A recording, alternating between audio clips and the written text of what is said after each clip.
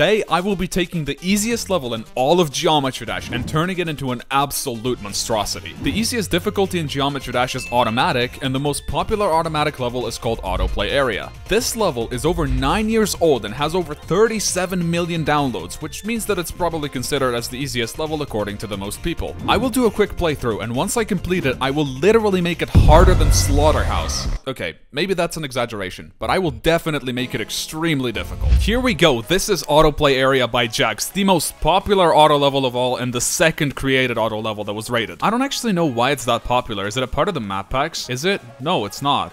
Because there's literally no auto levels in the map packs. Then why is this level so popular? You can see that I already completed it, but that's when I went for all the auto levels. I can guarantee you that I don't remember what this looks like at all. This is gonna be exactly like the first time witnessing it. So I'm gonna play it, do a quick review, and then see how I can super buff it. Let's do this. We start as a cube, which I believe we're gonna be playing as for the most of the level. So far, it was a mixture of mostly cube and a little bit of ship. There seems to be a lot of jump pads in this. I'm probably just gonna turn every jump pad into a timing because there really seems to be a lot of them. And same for gravity portals. I think I could make them into like timings. Maybe add a bunch of orbs into them and a bunch of spikes that you can potentially crash into. Yeah, it's just a mixture of pads and portals right now. So then you have a mixture of cube and ship with a lot of pads and a lot of portals in a tight corridor. I don't know how I'm gonna design all this. And then we finish the level off with falling down the stairs. I've done that in real life before. Okay, so this was Autoplay Area by Jax. Oh, what? I no-clipped it, excuse me? Well, I already beat it, so it doesn't really matter. Now I'm gonna copy this level and make it into something extreme. Okay, let's begin. The beginning is free. I don't want to make it free. I'm gonna add an extended triple spike right here to welcome us as we enter the level. What I want to do here is I don't want to make this free. I'm gonna like move this to like the side a little bit and then make a pink orb here, which you have to time just correctly to be able to survive this. And then once you land on this pad, I don't want to make this pad just a regular one. I'm gonna make it a gravity one. Then I want to place another pink orb here and a gravity orb right here. So you have to click this one and then time this one to fall into the portal successfully. And then it's gonna look like this. There we go. That's how I imagined it. What are we gonna make next? This is a free part. Like, it's just falling down the stairs. I don't want this part to be free. So what I'm gonna do is place a fake spike right here. And then I'm gonna make the cube jump from this orb onto this orb so that it lands over here. And then I will make it go down with a black orb. That's exactly what I'm gonna do. So this should now be possible. I'm just gonna test it real quick if it actually is. Next part, this still looks too free for my taste. What I'm gonna do is I'm gonna replace this with a half block, and then I'll remove these pads entirely. I'm gonna add a red orb here, and I'm just gonna test it real quick. Okay. Like this, it's doable, and that's great news, because we've got a long way to go, and I'm glad that up to this point it's still possible. So now what I'm gonna do is replace these pads with gravity ones, and then make the entire top of the level spiky. So now you're not allowed to go all the way to the top, but I will add spikes on the bottom here as well, and I'm gonna make the player time a blue orb to not land on the spikes. Actually, I'll just extend this gap a little bit like this. And then, oh my god, I have so many ideas right now. And then make this spiked as well as this, And then there's gonna be a gravity orb here. And then there's gonna be a pink orb that you have to time for to land on this right here. This is far too free again. I'm gonna add a smaller spike up here, and then a small spike down here as well. And I'm gonna make the player use another pink orb on this block. So now you have to jump over this into that block. And this part I have a really cool idea for. I'm gonna place a red orb here that the player has to time to make it through this little gap. And then I'll move this one a bit further up and use another black orb here that you have to use to fall onto this and still make it into the corridor. Now for this corridor, I thought of something really, really cool. I'm gonna put a wave portal here and make it small like this, and then I'll spam a bunch of, which blocks were they again? Was it D blocks? Well, yeah, and then I'll place a spike right here that the player has to get through. You have to like make a super small click here to not die to the spike. Rather than falling down here, I'm gonna make you jump off of this platform. You have to jump off this edge just in time to hit the green orb. I'm gonna make this portal into a blue one and place this inside of it. So you have to time it so that you land inside of this and then successfully make it down here. But that's not gonna happen without spamming a bunch of saw blades everywhere, right? Because saw blades are what makes levels cool, isn't it? And now we are at our first ship part. And since I'm Alias who likes to experiment with stuff, I'm gonna make this ship part into a not-so-ship part. I'm gonna make it into a wave. So now what you have to do, you have to wave across this corridor while switching gravity, but not once. You're gonna swap it 3 or 4 different times. You have to navigate through all these corridors as the wave without dying. Right, so then we have this part. What do I do here? I think I'll just make this into a one large jump. So I'll place the small spike at the end of this, and then big spikes on these, and then I think if you time it just right, you jump over all of these onto the pad. And then I'll also make the player time this pad as well by making this spiked and this spiked as well. So I'll place maybe a pink orb right here so that you can like use it to jump and then hit the pad late so you don't crash into the spike. Okay, I think this looks pretty okay so far. And then we have these 3 orbs that you don't have to click at all. And I don't like seeing stuff that is useless in a level, like they have no use, so I'm gonna give them a use. I'm gonna remove this yellow orb and place a red one down here, so the player has to time it to make it into this gap. But this gap looks pretty impossible, so I'm gonna remove one of these. And then the player should be able to just jump across it onto the pad. Okay, after a bit of tweaking, I can say that we've made a very good level so far, and we are 22% through, so we don't have that much left to go, but still quite a long way. Now, when you go through this corridor, you land up here on this pad, which I personally don't quite like, so I'm gonna remove the entirety of it. And then what I'm gonna do is I'm gonna place a blue orb down instead to make you fall down here, but I'm gonna make it timeable, so you have to press it so that you don't die on this spike. This is gonna make for a really hard obstacle, but I'm not feeling sorry for anyone that's gonna try this. And then instead of going up, I'm gonna have you go down. So when you touch the pad, you jump up, but as you're jumping up, you have to press this, so you go down instead. And I'll make this here as well. So you land on the bottom side of the platform, and then you have to jump across it. And I'm gonna make a gravity pad down here to make you fall down directly on this. Okay, then what? Then you're at the lower pad. So I don't think we really need any of this. I'm gonna remove this and make the player do a bunch of jumps instead. And since I'm an evil person, as the player jumps across these little spikes here, I'm gonna put a bunch of direction portals above them for some extra fun. If the player still manages to pass this direction portal torture, then I have something else for him. I'm gonna place a wave portal here, and I'm gonna make it small, so that you're gonna have some extra fun flying through this very, very tight corridor.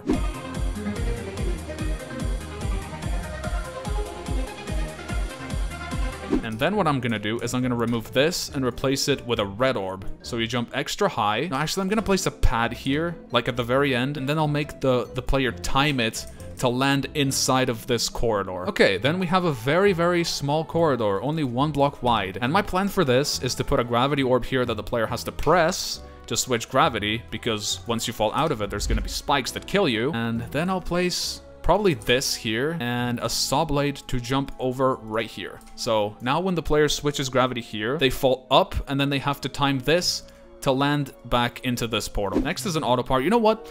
I'm gonna keep this part B, because I feel like the player deserves a little break here, so I'm just not gonna change anything. This is the break time part. Enjoy your liberty while you're able to. Okay, this part is actually too long to be a free part, so I'm only gonna make the first part of it free. The first part means these portals and these portals and these portals. I'm gonna make this free, but this is not gonna be free. We need some better decoration. I'm gonna place monsters all over the ground. Since this is a monstrosity, it would be appropriate if we had some monsters laying around, don't you agree? You know what? I don't think we're gonna make any of this. I think we're gonna change this part entirely. If we left this one completely still, we're gonna change this one entirely. No more gravity portals, no more jump pads, no more nothing. So how exactly are you meant to survive this again? This arrow makes you switch gravity, correct? So what I'm gonna do is place a bunch of them like so, and now we have a column of arrows that launches you directly into the monsters that I just made. My favorite number is 5, so I'm gonna copy paste this 5 times to make 5 columns of arrows. Next, I'll make another column of arrows, but I'm gonna flip them, and then I'll make another 5 columns of this. I think you can already see where this is going. I'm gonna make another column of arrows, repeating itself in a pattern that nobody is going to ever enjoy.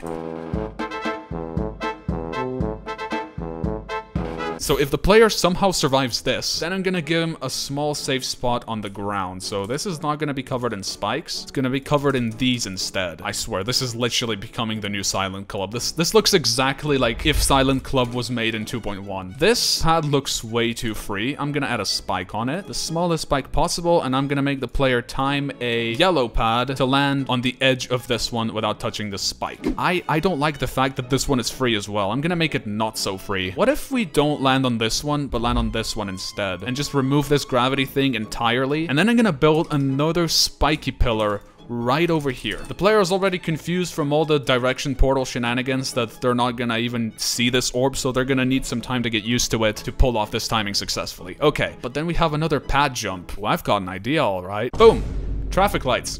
We all love them. And then this next part. This looks so empty and has a lot of jump pads. I don't know what to do with all of these. What I could do is place a saw blade above each and every single one of them, and then a wall of them at the end, because everyone enjoys a good wall of saw blades. And then what I can do is place these things here, so that the player doesn't bounce too far up to hit the saw blades, but instead they have to time this purple orb to fall onto the gravity pad at the exact angle not to hit the saw blade. This is a great auto level. This is the best auto level in the entire game, no doubt in my mind. Okay, I did a little bit more tweaking, and I can say we're on a very good path to making this a hard level. We're over halfway through, actually. Now, after this, what I'm thinking of doing is the player shouldn't just be able to fall down here, because what would that look like? Instead, I'm gonna make him switch gravity once again to try to jump over these saw blades. I might move this one a little bit further down here. So you land on this platform and you time this orb to jump across the saw blade. This looks too free. I'm gonna extend this by quite a bit because we want to be able to, you know, test the player's skills. And I think this level has way too many platforms, so I'll just remove them all and replace them all with orange orbs. There we have it. Now you have to perform the exact click pattern with these red orbs to be able to make it into this little gap. We are 2/3 of the level through and we are falling down the stairs again. What I think every level needs is more pads. So I'll place a pad on every single one of these, and now we have a set of black orbs. So each of these black orbs has to be timed at the exact rate so that the player is able to make it across these platforms. And after this, what happens next? I'm gonna put a bunch of fake blocks in here and cover them up with their 3D counterparts. No one's ever gonna suspect this, and then the player falls down here into a pit of spikes. I'm gonna put a yellow pad here that you have to save yourself from by clicking this red orb just at the right time not to land inside these spikes. And then you possibly end up landing on this platform. There we go. This is more like what I call a good level.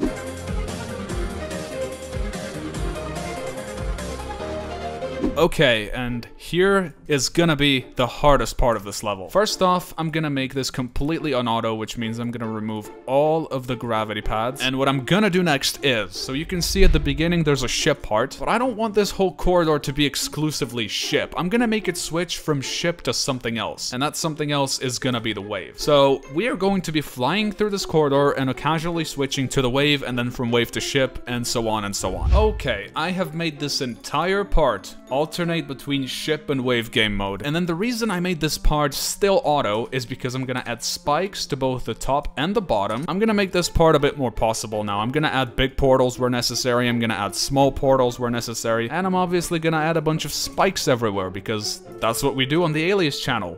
We place spikes. I have to say, whoever decides to try this, good luck with this merciless gap right there. No one's gonna pass this.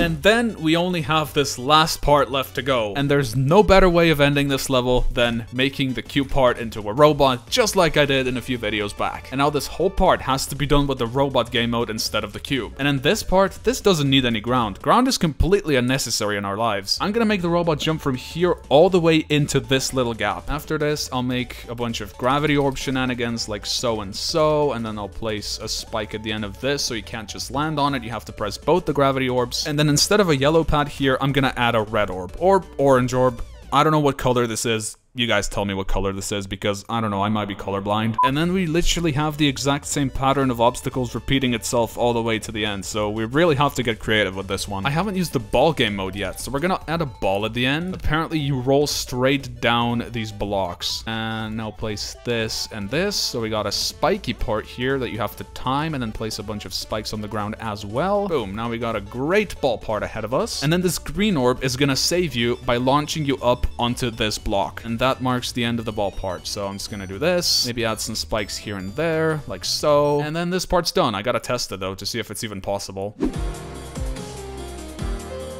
And then for this part, there's a trick with the robot called the super jumping. If you land in front of a gravity pad and press the mouse button just at the right time, you're gonna get launched super high up in the air and basically land somewhere around here if we're looking for this pad. And to make matters worse, I'm gonna spam direction portals here as well. So even if you do make the jump, you're not gonna know if you landed it until you're actually at the end of it. There is no limits to my possibilities. I can do whatever I want with this level because we're super buffing it after all, right? Then here we have another direction portal. I'm gonna remove the gravity portal off of it. There we go, and replace it with an orb. You're probably gonna have to do another robot jump here into the orb and then time it so that you don't land on these. You see where I'm going with it. And then we're once again falling down the stairs. But you know what I've decided? It would be better if we did some exercise and actually climb up some stairs. Like so. This is gonna be our daily exercise routine. So now what the robot has to do is jump off of this on this pad exactly under the right angle to make it across this into the end of the level. So this is the level we have now. I'm gonna do some tinkering with it because I don't think it's entirely optimized, but sooner or later it's gonna be, and in the end I'm gonna show a botted footage of it to see what it's really like.